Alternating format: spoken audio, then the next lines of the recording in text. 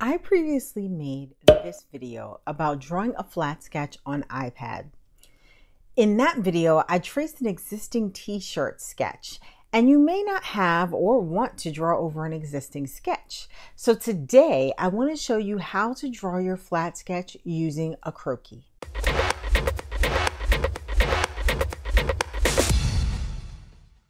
Welcome back to my channel. My name is Mikkel Drew Pelham.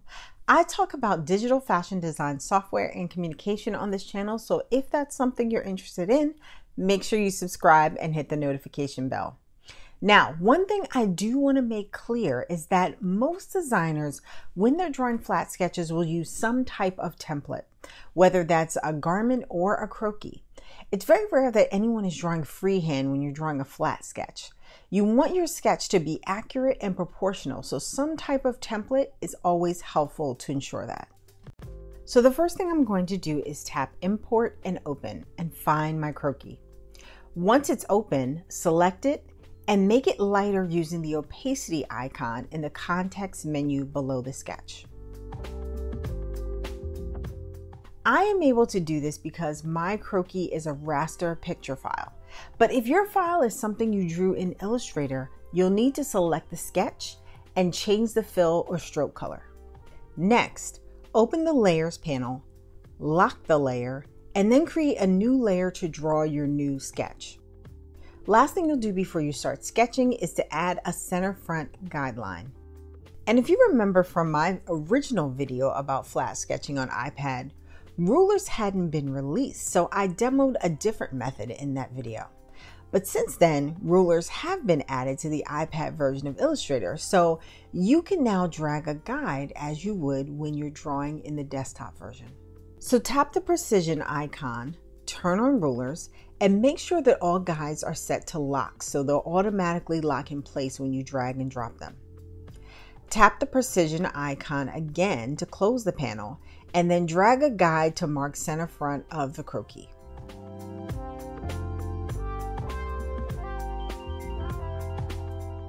Now, I'm just going to draw a simple sundress, and I'm going to do that without voicing over the details. If you need an overview of the tools and how they work in Illustrator on the iPad, make sure you watch my original video.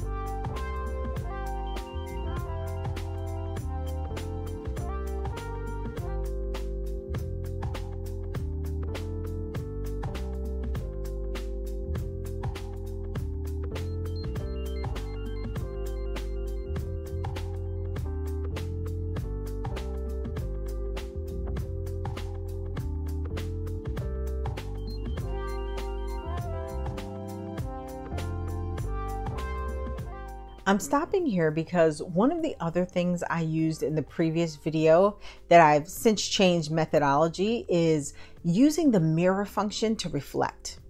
It sounds like a great idea, but after using it a few times, I've realized it actually causes other problems. So instead, I'm going to use Flip Vertical. Select the sketch with the selection tool, then using the context menu, tap the icon to make a copy. Tap the icon for the Align panel, and at the bottom, tap the Flip Vertical icon.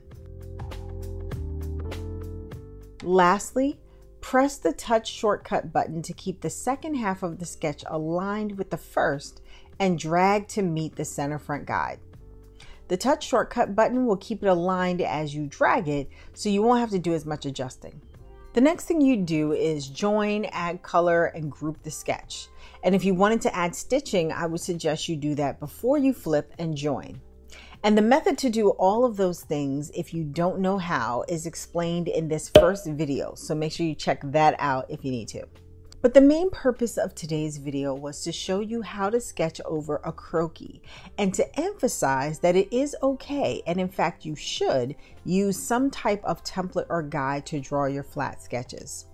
These are the most important sketches a designer creates, and they're used and seen by almost everyone in the brand, including tech design, merchants, sales, product development. It's important that they're accurate, so using a guide to ensure that they are is encouraged. Thanks for watching today's video. If you're new to Illustrator for fashion design and want step-by-step instruction to show you how to use Illustrator as a fashion designer, make sure you check out the link in the description to my course or my beginner's manual, both of which includes tutorials on using Illustrator on iPad. Be sure to like, comment, subscribe, and share this video if you find it helpful. Have a fantastic week, and I'll see you next time.